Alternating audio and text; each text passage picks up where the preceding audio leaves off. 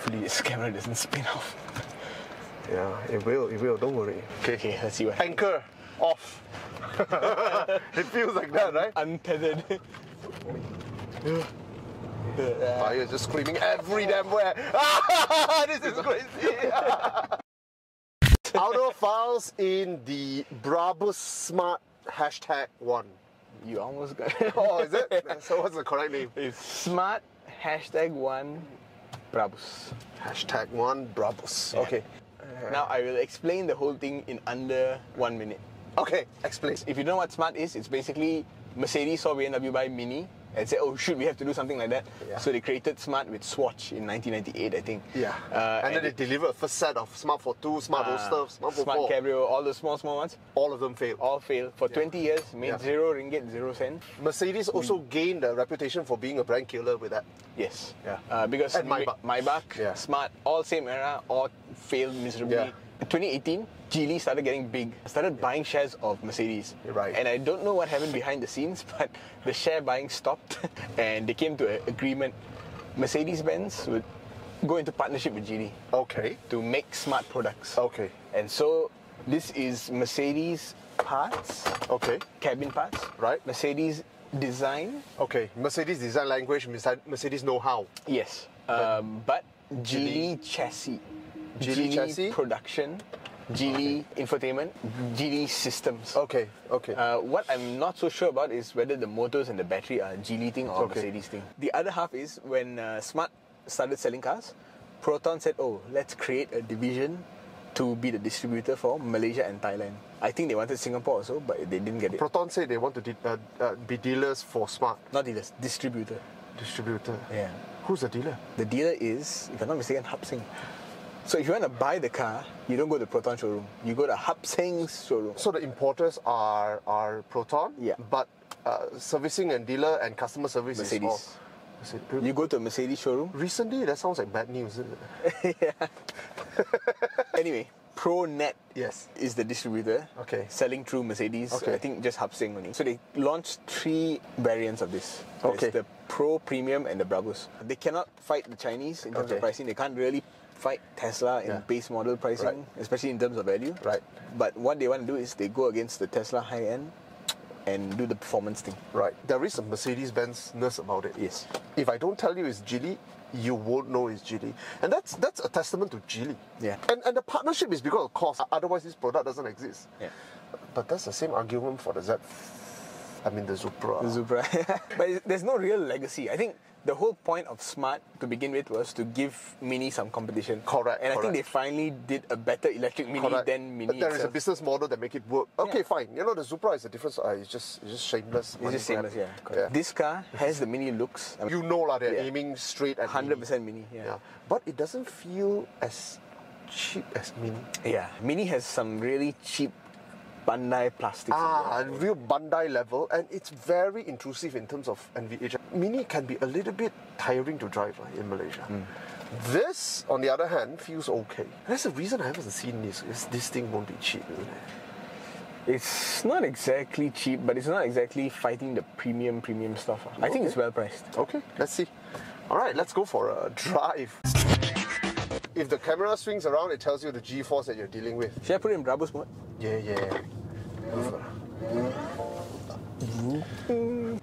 Whoa!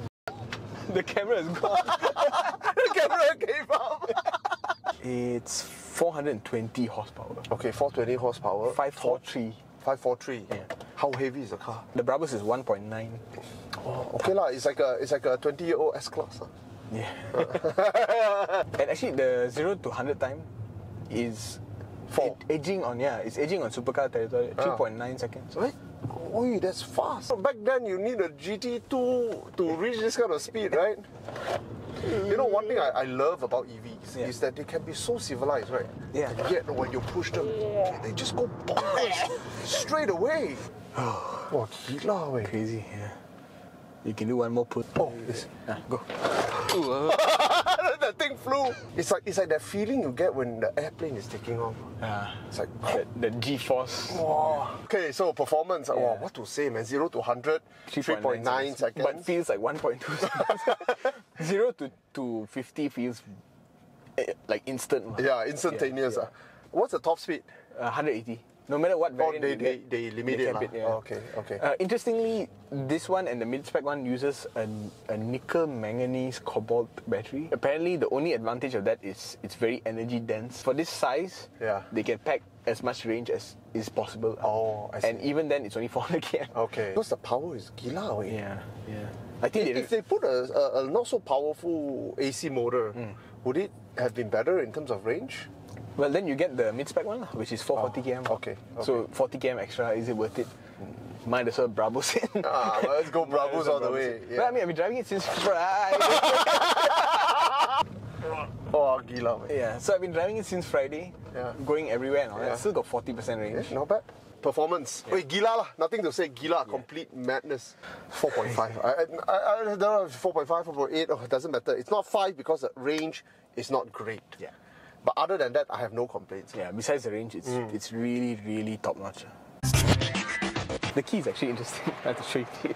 The key looks like the thing that, you order food. Oh, Yeah. It's exactly the same design. By the way, so cute. Is there a place to perfectly fit this? Imagine there's a little cubby that just the whole thing goes And in. the car starts. Oh, that'd be cool. Nice. So yeah, the way you start it is you just sit inside, press the brakes, and the seat will move. You see, your chair is moving forward. Yeah. Once I close the door. That means the car is started already. Okay. So if you want to off it, you just put it in park, which is already in park. It's in park. And then you just open the door. And then the seat goes Seat back. goes back. The car is basically ready to be off. Yeah. And then you just walk away from it. I generally prefer a prop. A little bit of a prop. Yeah. Okay, let's shoot. It is very striking. I think the two-tone roof only happens in certain variants. The base model doesn't have it. Okay. What about the lines of red and things like that? That's also a Brabus thing. I see. Yeah. So when you look down here, you see all the red color stuff? Yes. That's all with the Brabus spec only. I see. This light, you get it on all. But I think these slits are only for Brabus. I see. The nose grill. It looks Bulldog. basically like a Mini. And it's not small, it's very wide. It's a typical Mini look where it's proportioned a bit funny. Yeah. So it makes you think it's a small car from far away. But it's actually big. It's a C-segment car. Yeah. With the boot, the car will be actually quite sizable. Another interesting thing about the design is the paint finish. Oh yeah, this is matte. Probably not going to be easy to maintain. Yeah. Good luck. But you only see this paint finish on M cars. Oh. That level of cars, when you're paying 400,000-500,000, that's when you see it. Right. AMG 63 cars will give you this kind of stuff. Yeah. And the front is very interesting. That flowy feel is very Mercedes of current age. Yeah. You can see some elements of Gila-ness, like the light show and all that. Oh, Yeah. show me.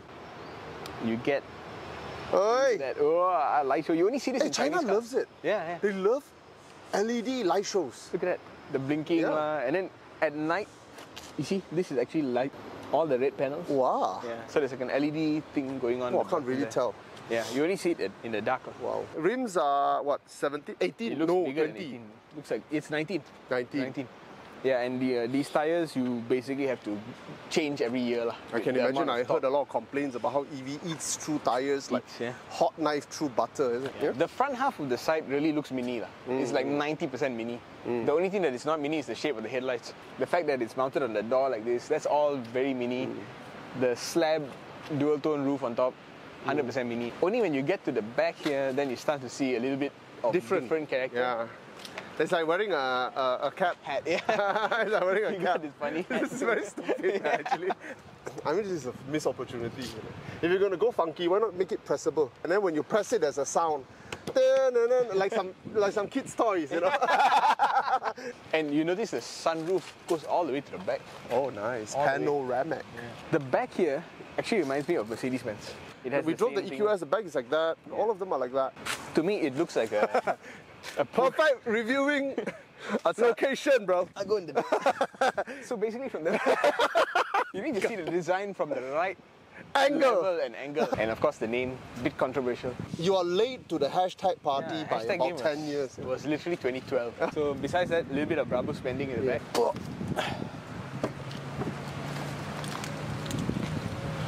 Wow, tiny.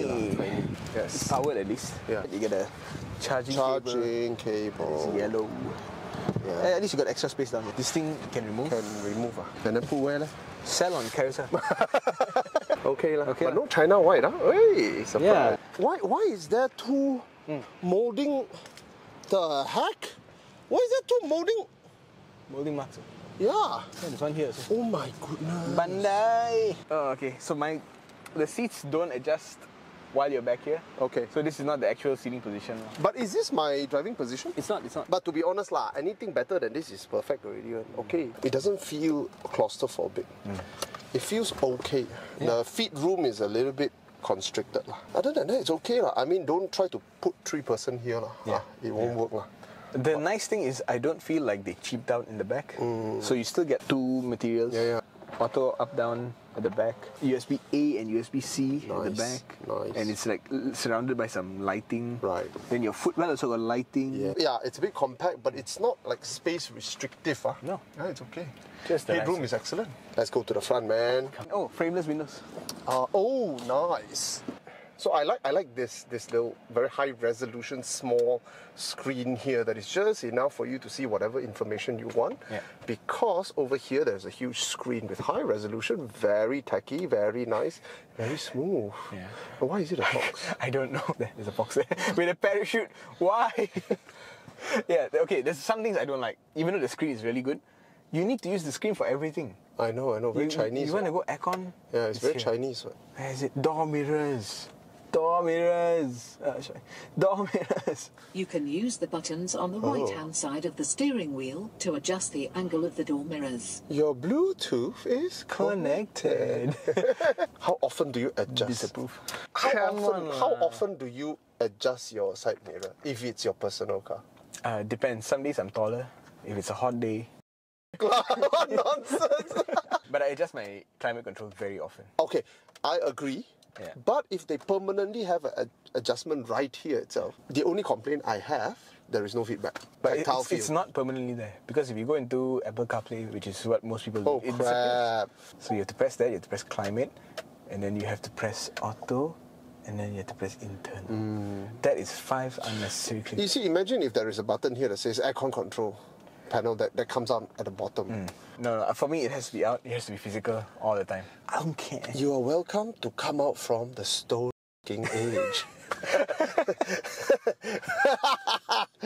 Yes.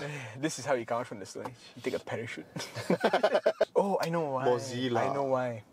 It's not Mozilla. It's because Mini has a bulldog now. Yeah, AI assistant is a bulldog. Is it? Yeah. So Smart is a fox. Because Fox outsmart. The dog, the quick brown fox, jumps over the lazy dog, and Minnie in this is the lazy dog. That is literally the saying the thing that you type out when you're testing a keyboard, because it uses every alphabet on the keyboard. So Li Shufu, right after buying Smart, is like, He learned English and then go like, you gotta And what is jump that over parachute? this. Smart was in free fall, losing money. Right. And then this is Geely. See the purple and the yellow? Oh. Purple is Geely, yellow is Smart. It is so tacky, bro. Light show. Shall we? Cover your ears. Oh, really? Hey, I'm holding a camera! Oi! Walao! I presume outside is going like bling bling. Yeah. I think I read or saw somewhere that Tesla has a similar function. But no, man, don't do this kind of design. I actually like it from the front, outside. It's good. I like it. Yeah. From the back, there's a little taste of Mercedes-Benz. I think it's okay that they have this little nod towards Mercedes without being overtly Mercedes. You know, if you know, that kind of thing. So I like it. I think it's a 4 on the outside because it does have quite a lot of character. But the character is largely stolen from Mini. Interior, it felt more premium than I expected. Okay. I expected some cut costs. Like a 1 series, 2 series. Yeah. Screen is big. BRABUS branding is a bit unnecessary, I feel. But BRABUS is gaudy. BRABUS is It's gaudy. for people with money and no taste. Yeah, correct. Interior, I think they did a pretty good job because they did pay attention to like lighting and it's all nice, this. it's nice. Things. So inside also is a 4.2. But yeah, I find some of the stuff a little bit tacky, like this whole like The fox planet floating planet here, and then there's like reminds a me of a fox. game. Some things, animations and all that, a little bit tacky. That's the Geely touch, I guess. When you go into reverse, the camera is literally the same as Proton. 360 camera. Oh, okay. You see the 54 cm there? It's exactly what Proton gives you.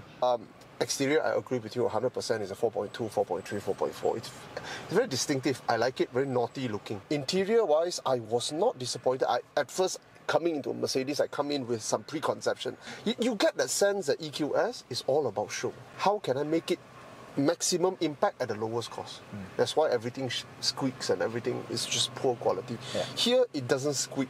Sitting at the back, I don't hate it. It's okay. Inside here, it's pretty nice. Screwed well together. Interior is a 4.5. Actually, I'm more impressed with the interior than I am with the exterior. Overall, very high marks. Very, very impressive. Okay, let's do value. Value. Let's play guess the price. Yeah. I presume 290. 290. Yeah. Okay, there's 3 variants. Okay. And it's trying to fight the Tesla Model 3. Okay, it starts at below 2 Must be What's the first variant? How much is it? 189. It's very low. It's very low end. The range is damn low. The BYD is better. Yeah. At that price point. Yes. The battery range is less. The spec, what's the range of the bottom of this? I think it's 315. You cannot 315. That's effectively 250. Yeah. Basically the base model is pointless. Okay. Rear wheel drive. Because the less power. Seal base model is like already 500. Plus 550. Okay. So this one, the base one is 315. Then the mid-spec one has the most range. This one has lowered because of the power. Because of the power. Okay, the mid-range one is what? 500? It's not even 500? It's 440. Oh, they can't even reach 500? No.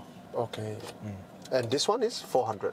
This one is 400. Because of performance. But I have to say, the performance is freaking crazy, man. Yeah. It's Gila way. So it starts at 189. So and then the mid one is 220. 220. Yeah. This one adds basically the same battery, but adds one more motor. Adds one more motor, adds all the BRABUS stuff. BRABUS stuff.